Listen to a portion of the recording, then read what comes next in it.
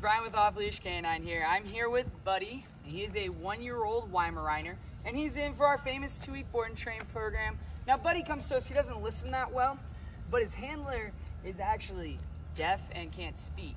So it's really hard for his owner to communicate with him, to train him.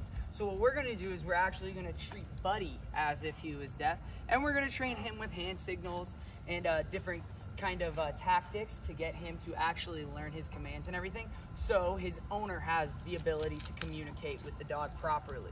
Now, other than that, he pulls a lot and he's excited. He's a little skittish around certain stimuli and stuff like that, so it's gonna be exciting to get him out there and see what we can get done in these next 2 weeks.